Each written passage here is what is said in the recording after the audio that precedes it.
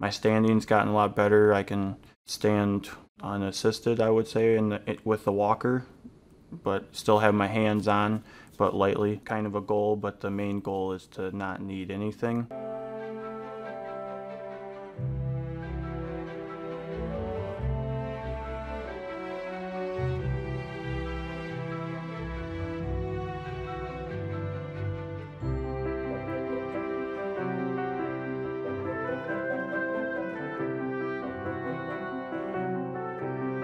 Now we know what's possible. We know we can replicate previous results. We can enable someone with a complete spinal cord injury to move their limbs again. But now I think our real challenge starts, and that's understanding and how this happened, why it happened, and who the best patients are that we can help going forward.